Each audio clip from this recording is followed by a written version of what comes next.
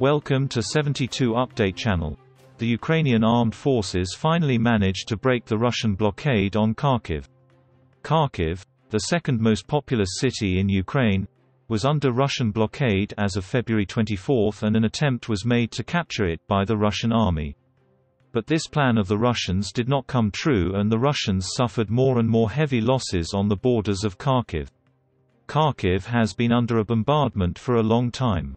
However, the fact that the Ukrainian armed forces pushed most of the Russian battalions out of range and even sent some of them back to Russian soil gave the city some breathing room. To examine the losses of the Russians, each Russian tank regiment has about 93 tanks in 3 battalions and 1 mechanized infantry battalion mounted on BMP infantry fighting vehicles or IFVs.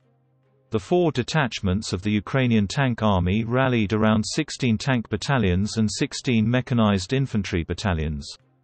This represented a high tank ratio even by Russian standards. The Russian lost 3 of these battalions of tanks. In fact, even if this loss seems like a small percentage when considering Russia's total army, it stands out as a remarkable ratio in the war in Ukraine. In addition, published documents report the loss of 308 vehicles.